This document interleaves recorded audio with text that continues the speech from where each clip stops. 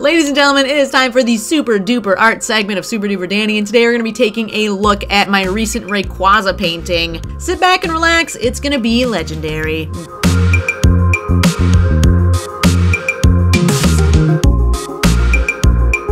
Those of you who've been following along with the channel for a while may know that I absolutely love art, and while I don't really share my art that often, when I do, I kind of like to, you know, make a whole video out of it. So as you can see, I sketched this out ahead of time. This was actually based off of one of my favorite Rayquaza Pokemon card artworks. It is the Celestial Storm Full Art Rayquaza. This was also seen as a reprint in Hidden Fates as the Shiny Rayquaza. So this artwork has a special place in my heart as we're all shiny hunting for those legendary Pokemon. But for this painting, I wanted to go with a bit of an outer worldly theme, so we are going to outer space. I know Rayquaza usually takes to the skies, but he didn't have his astronaut suit, but I think he'll be okay amongst the stars.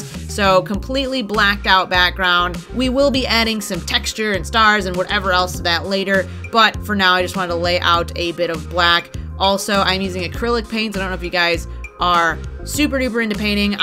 This is like a relatively new medium for me. I've done a lot more drawing than I have anything else. So I'm getting used to mixing the paints together. I'm getting used to like blending certain things. So I am by no means an expert, but I definitely enjoy trying new things. So yeah, a bit of a greenish yellow base. And as you can see, as I go along, I'll kind of be like outlining certain parts of the drawing and then going over them again with even more paint after I like paint over the certain sections.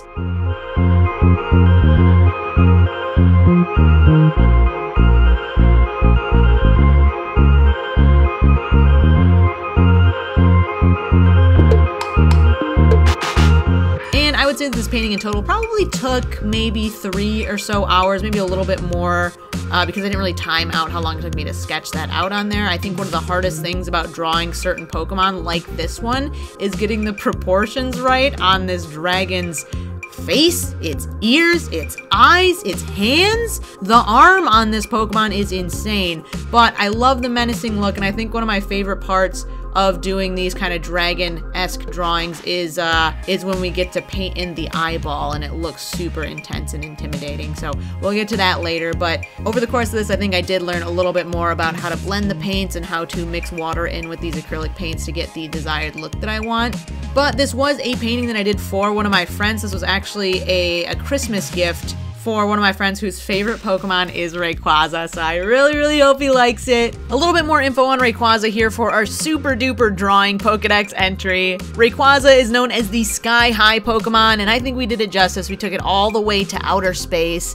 The national dex number for this Pokemon is number 384, and something that surprised me, Rayquaza is a whopping 23 feet tall. I honestly can't even fathom how tall that is for a Pokemon, but it also weighs 455 pounds. That is 206 kilograms. That's a big boy. And this is, of course, one of the legendary Pokemon from Gen 3. This was in the Emerald game, Ruby, Sapphire, Emerald-esque games, the Hoenn games, if you will. But this Pokemon is very intense, very intimidating. I can see why it is a fan favorite. So, I think I did it justice. What do you guys think? Let me know what you think of our finished drawing down in the comment section below. And then once again, let me know if you want to see more drawing videos like this. I was very happy with how it turned out. And I think it really has like a certain vibe to it. I would honestly say it's less intimidating than Rayquaza could be, but he kind of gives off, you know, like a cool guy vibe. Like you might go and grab a coffee with him at the local coffee shop. I don't know.